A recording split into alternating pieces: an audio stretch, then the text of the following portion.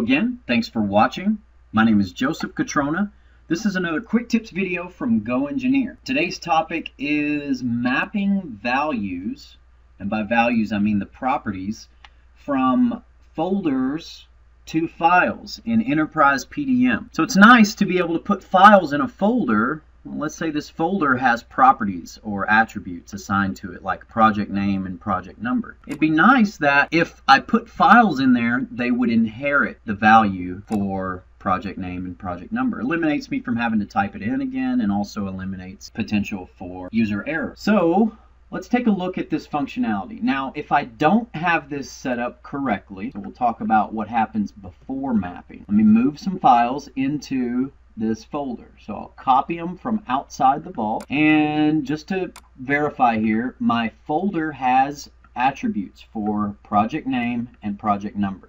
So its name is this, its number is that. So when I place files in there, not having this set up correctly, I can see that the parts did not inherit those values for project name and project number. So in this case, I would have to go and type it in or push it down later, which we'll take a look at in a moment. So that's before mapping. Now let's take a look at after mapping. So what I want to do really is, if I go into the administration tool, the EPDM administration tool, I can make changes to the data cards. So here I have the folder card that we've been looking at,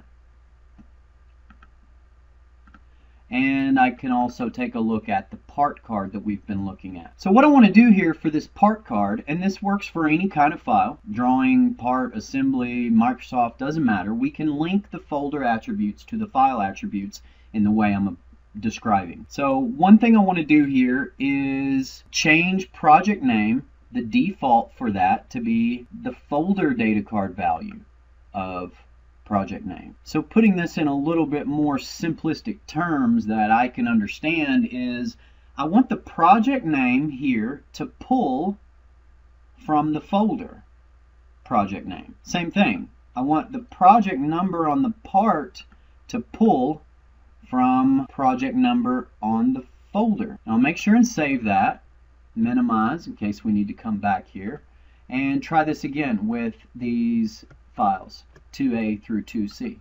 So I'll do a quick copy, and after I have the mapping set up, we can see that the attributes are linked.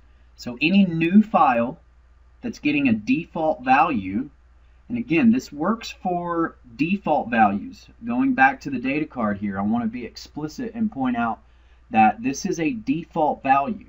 So what happens if I move those files? Will they inherit the properties of the new folder? Not necessarily. So let's take a look at that. Let's say that we start off with a project name of, jump to the edit page, and say that the project name is changed and the project number starts off as 333. I'll save that, navigate in, and go ahead with a copy of some files and paste those files in there. So we can quickly see that these files have inherited that default value from the folder that they're in. Changed 333, and the files also inherited those same values. Let's say the project number changes to XXX. So I'll save that and go and look at the files. Did they inherit? Absolutely not. But there is a tool to push the new values down to the files. So let's take a look at that tool. Now, making sure that these files are checked out, I can go to the folder and under Modify, Update Values in Files. So again, I have a folder selected here, and this is going to pull up a nice little wizard to update the file data cards. Enter one or more words that must be part of the file name. So it's basically a wizard with several steps that's asking me what I want to update, essentially. So I want to go ahead and do it for all files, so I'll leave this blank. And I do want to push it down to subfolders if there are any. I'll hit Next. This screen allows me to specify only certain workflows. So maybe there's multiple files down in there and I don't want to do this to approved files, or I don't want to do this to the obsolete files. In my case, I'm just going to leave them all checked. It gives me a picture here of what files would be affected by this. These match the criteria and will be updated unless you uncheck them. So very self-explanatory. The next screen says here are all the values on those files that you could possibly update. So there's the project number. That's all I need to update. The rest haven't changed, or I don't care about them, whatever the case may be. So I'll choose next. This screen allows me to specify what configurations should be affected. So really drilling down in the detail, this wizard allows you to do all of the different steps and really specify what you want to do. Step 6 just is a finish button. I'll go ahead and say OK. Finished updating files. Now I'll go and look, and we can see that the values in the files have changed. Of course, that change needs to be checked in, but that's for a later video.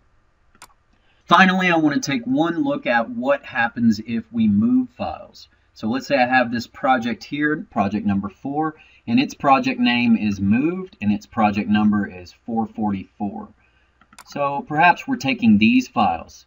They do have values. When we put them in the vault, the mapping was correct, and so they inherited the project name and project number from project 2.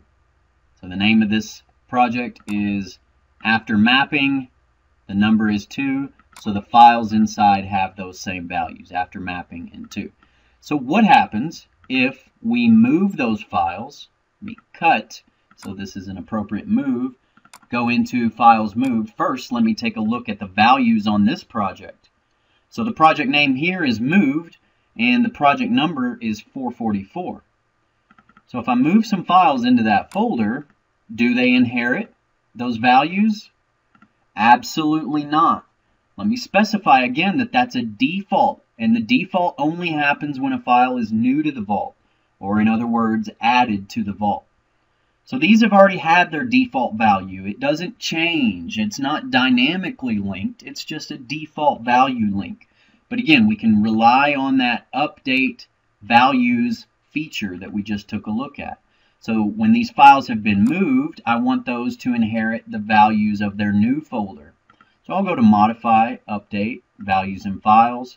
Walk through this wizard a little quicker this time. Next, next, next. Configurations, yes, and finally Finish. So what we see is that now the values in these files have been updated. Again, as the command suggests, update values in files. So there's a couple of scenarios. Hopefully that's been helpful. Feel free to leave us a comment if you've got some creative usages of this, and also feel free to leave us a comment if there's any videos you'd like to see in the future.